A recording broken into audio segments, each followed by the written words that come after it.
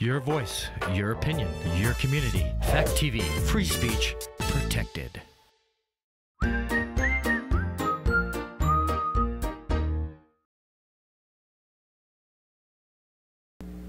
You can open up with me to Isaiah chapter 1. And my sermon this morning, I don't usually remember what I say for a sermon, what I did this morning.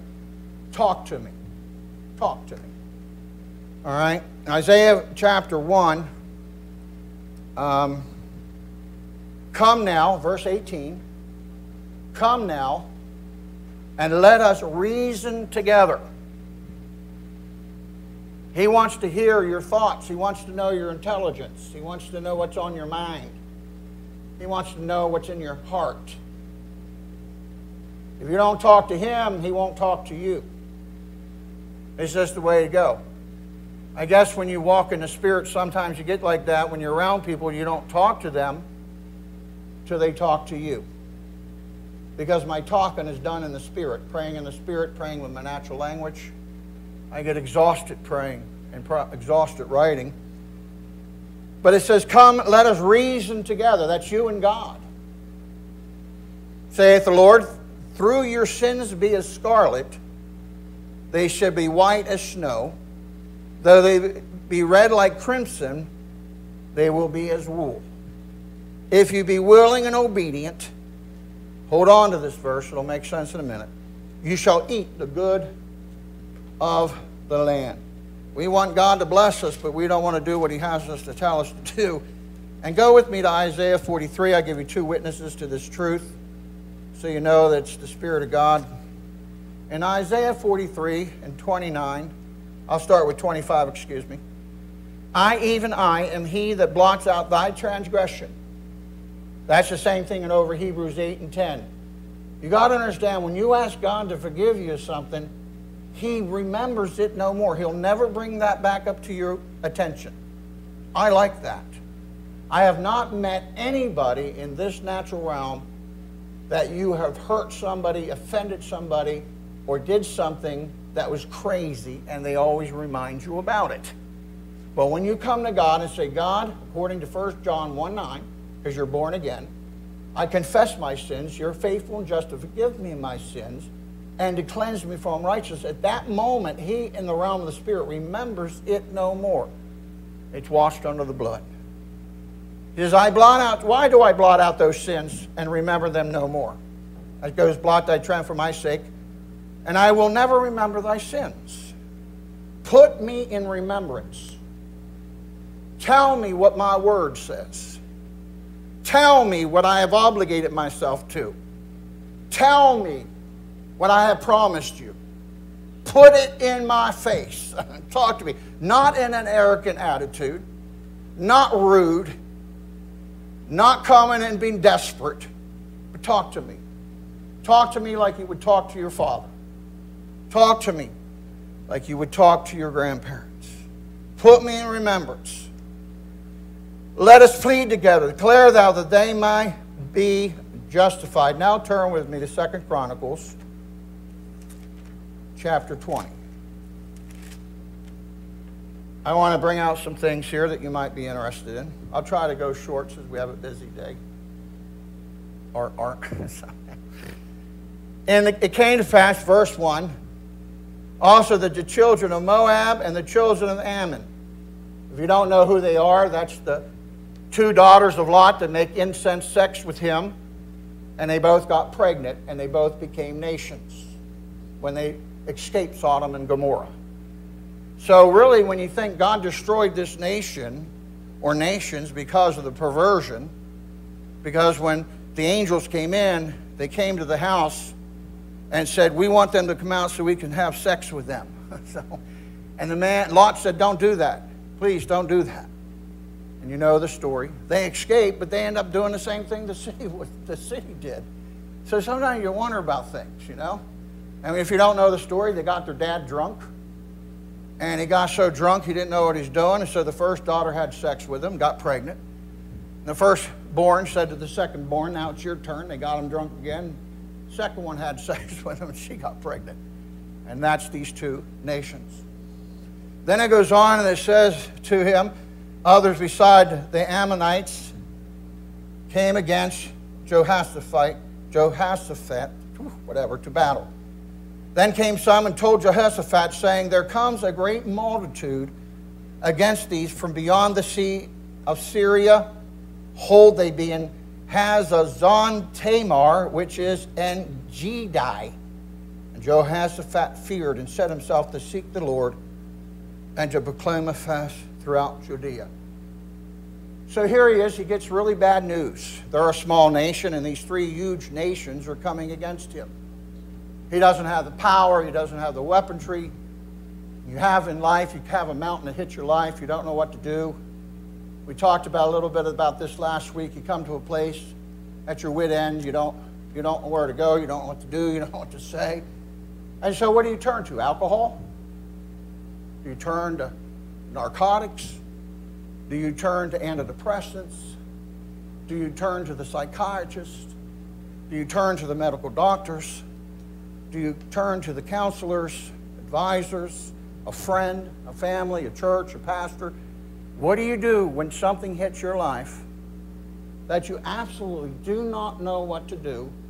The situation is greater than you can provide strength, finances, anything.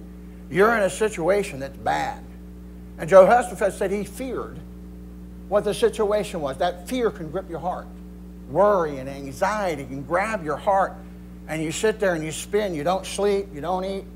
You're sick in the stomach. You go, what am I going to do? What am I going to do? What am I going to do? Nobody cares. God doesn't care. Nobody cares about me. So you're in that situation. So what's this man do? He turns to God. He said, come and reason with me.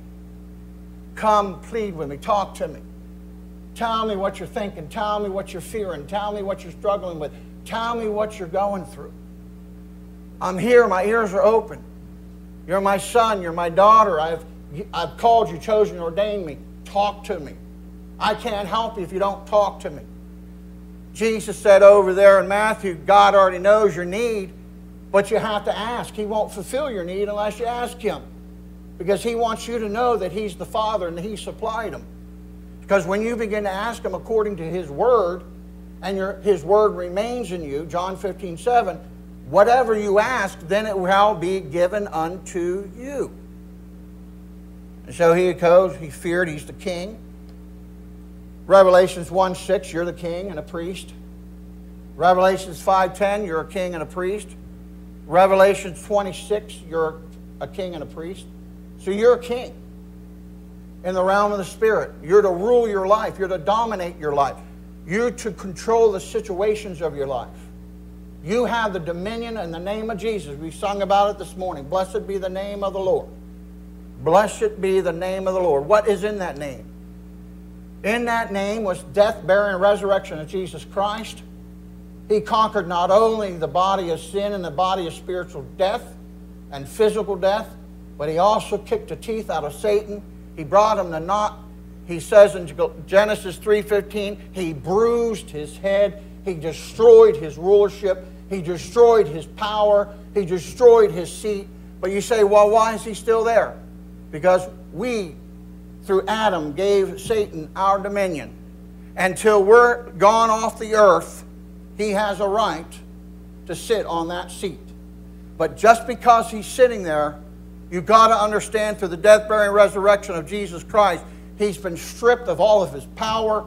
He's been stripped of all of his position. He's been stripped of everything he can do if you understand the Word of God and pray it out in the name of Jesus.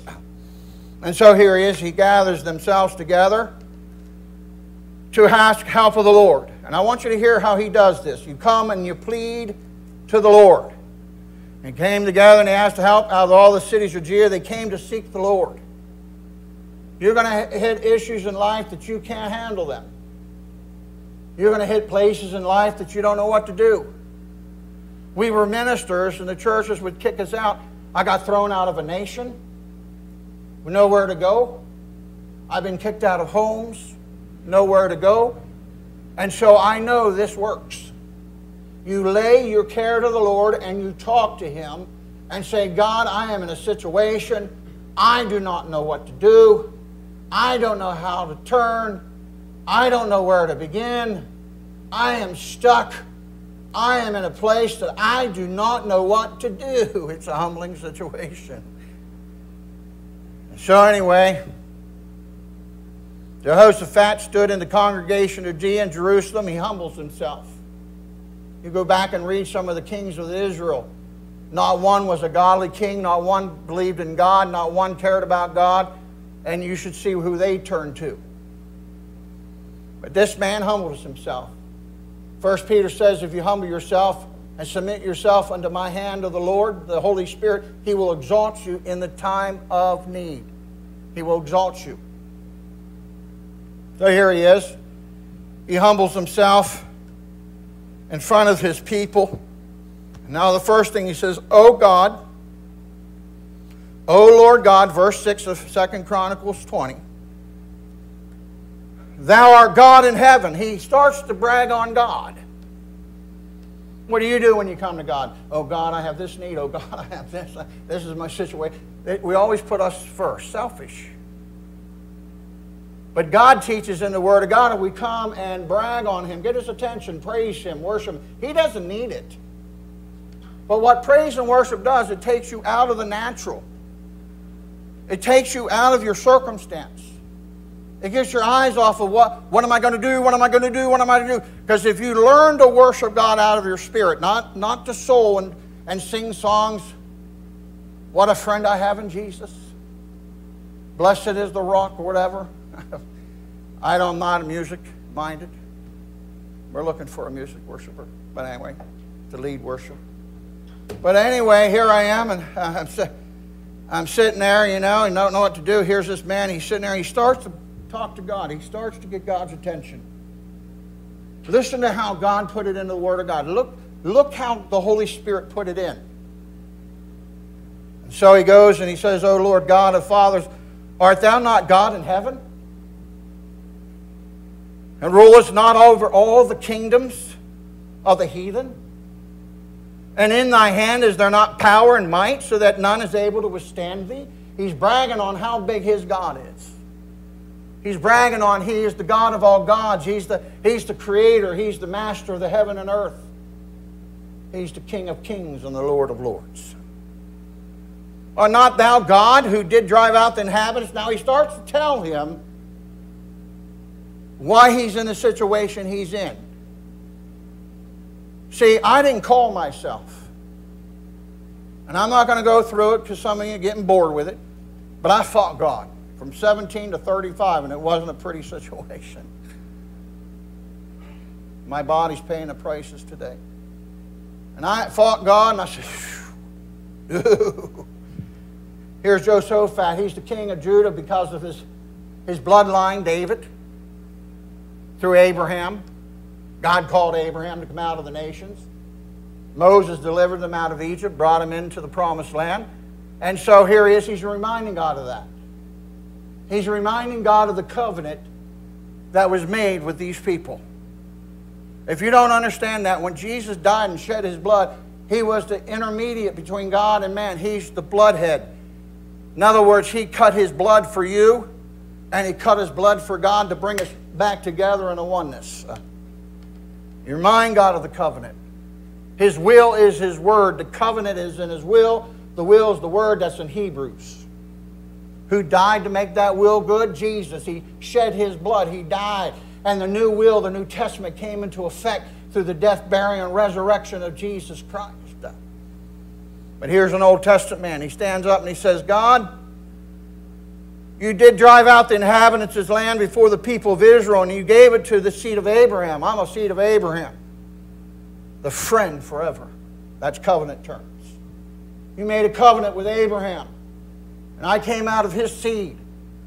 And because you made that eternal covenant through the blood, I am a part of that covenant. And he's reminding God of that covenant. Remind God of His word. Remind God of His promises. What you're standing on, what you're feeding on. Talk to Him. Reason with Him. He's not a mind reader. He already knows. But He wants you to talk to Him. Sometimes we knew what our kids needed, but we wanted them to ask us. Because we bought them something they didn't want, who knows what they did with it. And then it goes on and says this, art not the God to drive out the inhabitants? Verse 8, they dwelled therein and had built their sanctuary therein for thy name's sake. Now, here's what he just said to him. In 1 Kings chapter 8, it's such a beautiful, it's such an incredible book, if I can find it.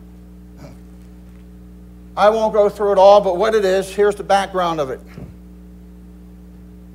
God told David, well, David really had a desire from God to build a temple, to build a church. And so he would raid a kingdom, and he would take their jewels, their gold, their silver, their wood, their cattle, the virgins, and so forth and so on. And he became a very powerful nation. But his deepest desire for God was to build him a habitation on the earth. And so God came to him and said, buddy, you're too bloody. You've murdered so many men. You spilled so much blood upon the earth. I don't want to build my house through blood. I want to build my house through peace. Solomon was, you understand the story, David cheated on his wife. Excuse me. David should have went to war. There was time in those generations when the spring hit, they were to go to war. It was all about conquering land. It was all about being the big guy. It was all about how powerful you are. And so they would take nation after nation after nation. So David stays home. And out of his window was a beautiful woman taking a bath naked. And he would watch her day after day after day. And you know, men, what that does. And so he sends for her. And the husband of this woman was one of his 33 great men that talks about in the Bible, one of the 33 greats. He accomplished something mighty. He takes his wife and brings her over and has sex with her. She gets pregnant. The prophet comes in and says, what did you do, boy? And so at the time he brings the husband home and says, here, have some meat. Got him drunk, go home and spend time with your wife. Hoping he would blame him for the sex instead of him. And he said, I can't do that. You're my king. My friends and my warriors are fighting. I can't go home and enjoy my wife while they're out fighting and giving their life for you. I am one of them. I'm going back. So he tries another thing, and it doesn't work. So he writes to Joab and says, Joab, put him on the front line in the hottest, heaviest battle. Put him on the front line. Make him the leader. Put him out there. And Joab writes back, your heart desire has been fulfilled. He was killed in battle today. So he takes the man's wife and makes him his wife. But the baby dies. God took him for the sin that he did. He paid the piper for what he did. God loved him. He called him the man after his own heart. So she gets pregnant again. And God promised through this child he would rule the nation. His name was Solomon. So Solomon has a vision. God appears to him and asked him, what would you like, Solomon? Most of us human people would say money, gold, women, power, big kingdom. You know, I want to be great, man. He said, give me the wisdom. These people are so mighty. Give me the wisdom on how to rule these people. And God was so impressed with that. He was so impressed with that. So David, instead of, he couldn't build a temple for God, he brings in he built a tent over the ark.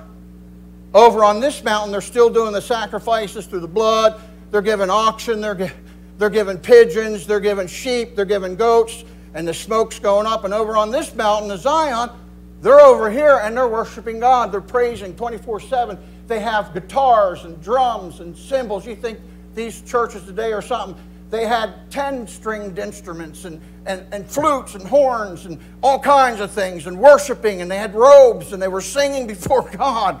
And before the Ark of the Temple, which represented the supernatural power of God.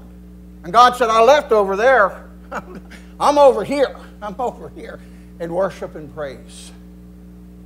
And so Solomon promised his dad. He builds him a house and establishes, and that's in 1 King 8. And the glory came down into that place so strong, the priest couldn't get up to minister. The power of God was in that place so strong. We haven't seen anything in a lot of modern churches what they saw in the times of the Old Testament. That's embarrassing. We're in a better covenant, a better thing. In verse 8 there, if you want to hear that, it came to pass in verse 10, when the priests were come out of the holy place, the cloud filled the house of the Lord. So the priest could not stand to minister because of the cloud. For the glory of the Lord has filled the house of the Lord. Solomon begins to consecrate the church that he built unto God. And I'm running out of time, so in verse 37, he said, when heaven is shut up and there's no rain, that's the 35, because we've sinned against thee, we pray towards this place and confess thy name. We turn from our sin which thou afflictest them. You will hear in heaven and forgive the sin of the servants of thy people Israel, and teach them the good way wherein they should walk, and give rain upon the land which thou hast given to the people of Haran. Pull the rain back a little bit, Lord. If there be no land, if there be in a land famine or pestilence, the COVID-19, that's what that means. Blasting, mildew, locusts, if there caterpillar, if their enemies besiege them in the land of their cities, whatever plague, whatever sickness there be, what prayer and supplication be made by any man, or by all the people of Israel, which shall know every man their plague of their own heart, and spread forth their hands towards this house, thou wilt hear in heaven in the dwelling place, forgive and do, and give to every man according to his ways, whose heart thou knowest, for thou even only knowest the hearts of all the children, they that fear thee, all the days of thy life, in the land which thou gavest unto the fathers. So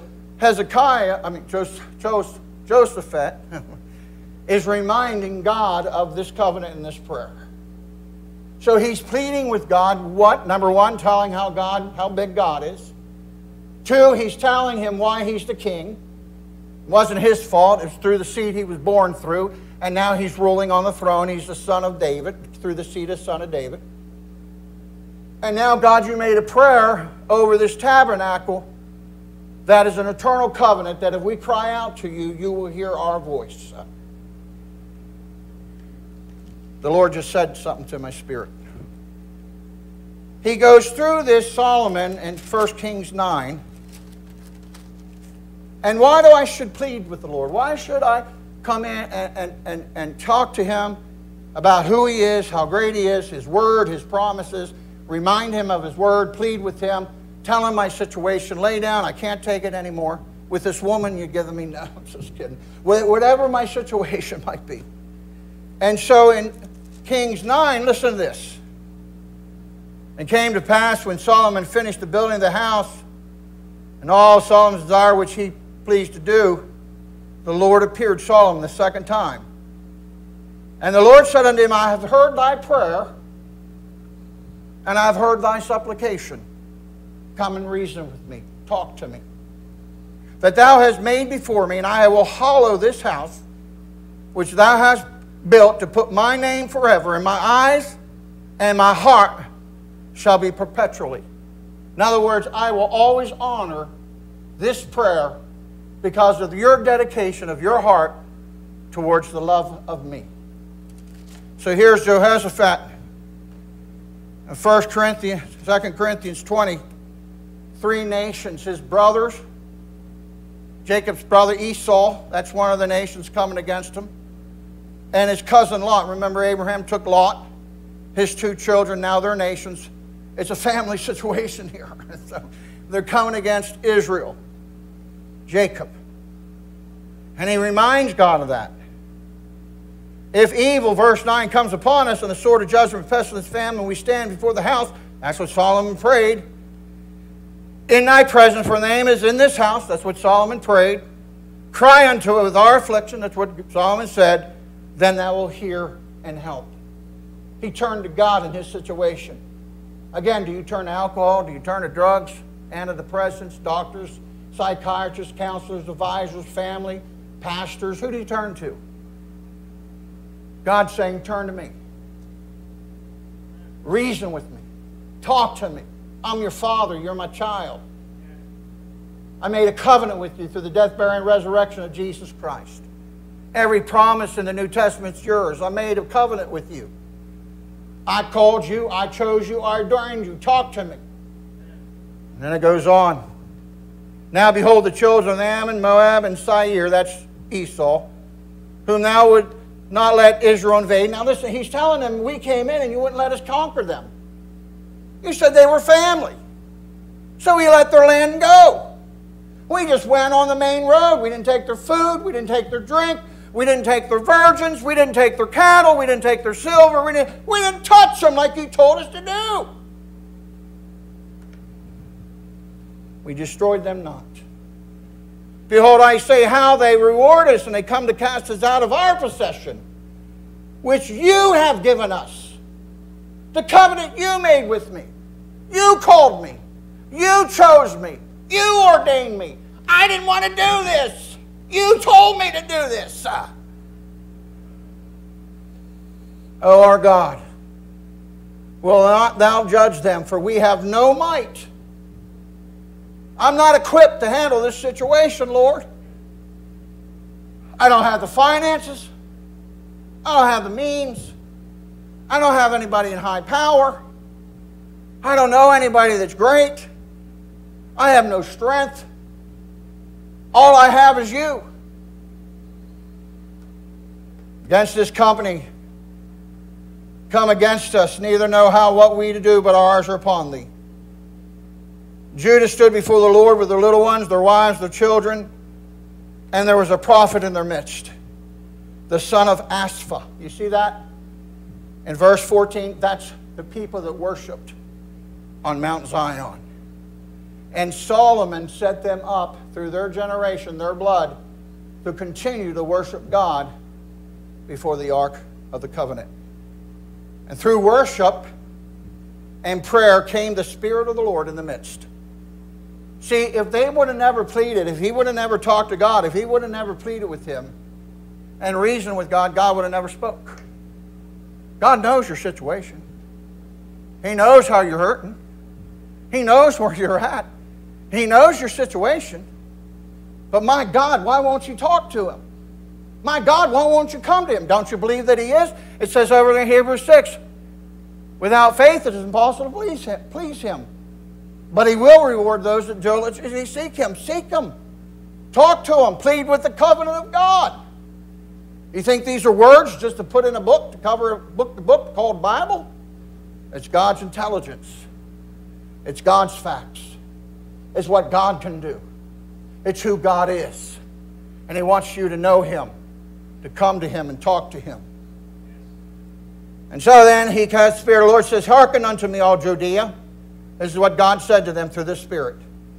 You inhabitants of Jerusalem, thou King of Jehoshaphat, thus saith the Lord unto you, be not afraid, that's a command, nor dismayed.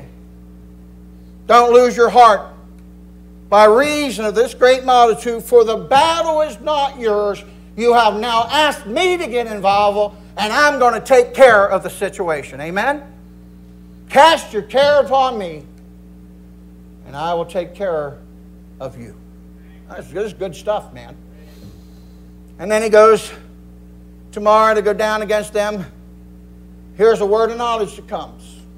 Manifestation of the Spirit.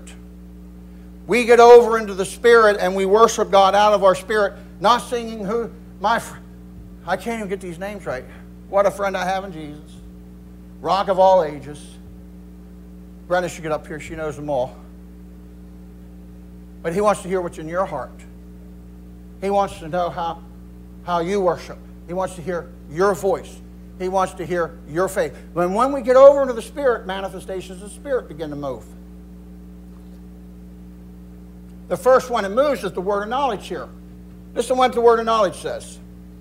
Tomorrow go against them. They will be coming up by the cliff of Ziz. You shall find them at the end of the book before the wilderness of Jerusalem. Man, they knew where the enemy was coming. Man, you're ready for the enemy, you'll kick his butt. Because they're not ready for it. You shall need not to fight in this battle. You will not swing one sword. You will not swing one sword, one spear. The battle is mine. This is crazy. Stand you still. Once you plead with him, once you talk to him, once you hear his voice, he will speak to you like he did to Solomon, like he did to Jehoshaphat. I can't get to the other ones today. I'm almost out of time already.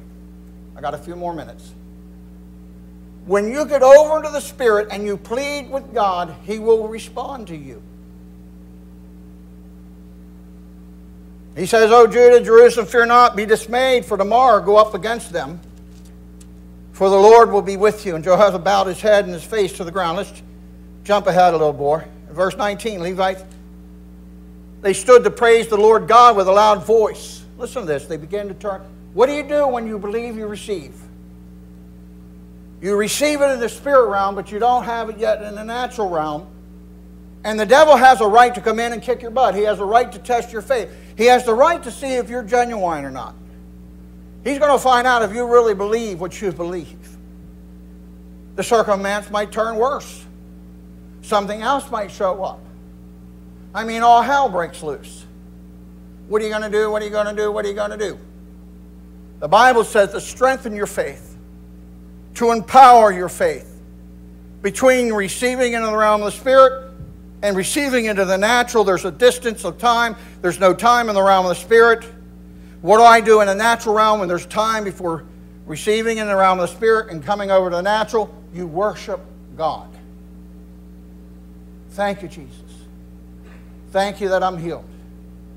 Thank you, you meet my needs. Thank you that I have peace. When do I say that? When all hell's breaking out. When the sickness is running rapid. When you open the cabinets and there's no food. Thank you, Jesus. You supply my need. Thank you, Jesus. I'm healed. Thank you, Jesus. Thank you, Jesus. Thank you, Jesus. Thank you, Father. Thank you, Father. Glory to your name. And they rose early in the morning. They went forth into the wilderness. Jehoshaphat stood and said, hear me, O Jerusalem. Believe in the Lord your God. Believe you established. Do you really believe that the Spirit of God spoke to us through the prophet? If we believe, it will be established. When he had consulted with the people, he appointed singers. Listen to this. They're going out to 3 great nations that are warriors, much larger than them. And he says, sing unto the Lord, that should praise the beauty of his holiness, as they went out before the army, and say, praise the Lord, for the mercy endureth forever. For the Lord is good, and his mercy endures. For the Lord is good. So here's the worshipers that are not warriors. They're just worshipers. Levites that has no inheritance. They don't have anything. He tells them to get in front and start playing your instruments, start singing and worshiping God. And here they come. Here they come, worshiping God. I can imagine what those men thought, seeing that. And when they began to sing and praise, the Lord set ambushes against the children of Ammon and Moab and Mount Seir, which they were come against Judah. They were smitten. For the children of Ammon stood against Moab. Moab started to fight in Seir, and they started to utterly kill each other and made an end to the inhabitants. Everyone helped to destroy another. They turned on each other. The prophet said, you won't have to fight one moment. Since you came and you pled with me, since you reasoned with me, and you waited personally for me to answer, I have answered. Now you're doing what I told you to do. Be willing and obedient. You'll eat the good of the land. So they pleaded. They reasoned with God.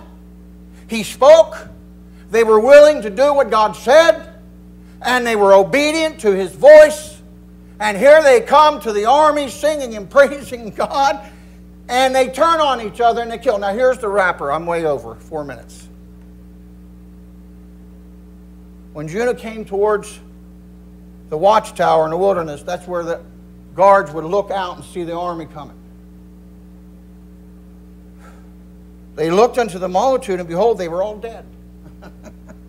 This is awesome. You know that circumstance you think so big? That situation you don't know how to handle. You don't know what to do. You reason with God. He'll answer you in time of need. Hebrews 4:16. And you know what? That situation will be absolutely destroyed before it comes to the end. Are you listening to me? You're listening. He has principles in His Bible. If you apply them, it will work. But if you go around complaining, griping, murmuring, oh, look what, oh, I don't know why God's put this on me. Oh, I don't know how I can earn this. I don't know why they did this to me. God, why did you allow this to happen to me? There's a devil. He's the God of this world order. If you break through this world order by reasoning with Him, He inhabits the praises of His people. He will come from the throne of the third heaven and come break through the second heaven where Satan's seat is. He'll break into the first heaven where we're at, and He'll battle for you. Now here's the kicker. There was bodies fallen to the earth and none escaped. When Jehoshaphat and his people came, they took the spoil. Because, see, when you went to army back then, they didn't have trucks. They didn't have airplanes and helicopters. They didn't have vehicles that ran by electric or diesel or gas. They had donkeys and horses. And so if they were going a distance, they would bring food, they would bring jewels, they would bring gold and silver in case you had to buy any substance on the way. They couldn't carry everything, so they would bring riches with them so they could buy things as they went on. So here they come in, they conquered this nation by worshiping God. First they pleaded to Him. Second they worshiped Him. And now they're coming, and all they get to do is take away the riches. Isn't that awesome? God blessed them on top of it. Why? Because number one, they pleaded, reminded God of His covenant, reminded Him of His promise. Two, they waited to hear from the Spirit of the living God. They did what the Spirit of God told them. They were willing to do what God told them. They were obedient to what God told them. And on top of it, God prospered them. Isn't that wild? I think that's absolutely wild. Now listen to this in closing. Said that 3 times, brother. I know. When Jehoshaphat and his people came, verse 25, and took away the spoil, they found among them in abundance, both riches with the dead bodies, precious jewels they stripped off for themselves, more than they carried away, and it took them 3 days to gather the spoil. So all they did is got their donkey and packed up boxes and carried it home. That's pretty wild to me. I don't know. And so anyway, the 4th day, they assembled themselves. They blessed the Lord, the name of the place. Anyway, here's the last point. They came to Jerusalem with psalteries and harps and trumpets. They're worshiping. Now they're worshiping because of the victory. The house of the Lord, and the fear of God was on all of the kingdoms, all the other nations around them. They heard what the Lord had fought against the enemies of Israel. So remaining Jehoshaphat was quiet, for his God gave him peace and rest about him. Why? In closing, they came when he didn't know what else to do. He came to his God, bragged on Him how big and great He is, bragged on Him. He called me, He chose me, He ordained me. He chose that we didn't do what we could have done. You told us not to do it. He reminded them where He was at, and then they began to worship and began to praise God after the Spirit of the Lord spoke to them. Father, I thank You. I thank You, Lord, if we begin to do it Your way, we will not have worry. We won't have care. We won't have frustration. We won't have anger. We will not have doubt. We will not get frustrated. We won't say, God, why did You do this to me? We won't blame our brothers and sisters in Christ. We won't blame God for He called me and now look what He's done to me. All of that stuff, He said, I've washed under the blood and I remember it no more. So, Father, I thank You that if anybody in this room has a situation they cannot handle, Life has come to them and hit them between their eyes. But I ask you, Father, they take these principles of the Word of God. I showed them in two places today, with Solomon and with Jehoshaphat, that they lifted up their voice and worshiped you. For the Lord is good, and His mercy endures, and they reaped a harvest of prosperity when they thought their lives were going to be taken. God, you can turn any situation around and make it a blessing. For what the devil is trying to destroy you and to take you out of the kingdom of God, you come with these principles. God can turn that around, and you'll end up with a blessing instead of a curse. In Jesus' name we pray. Amen.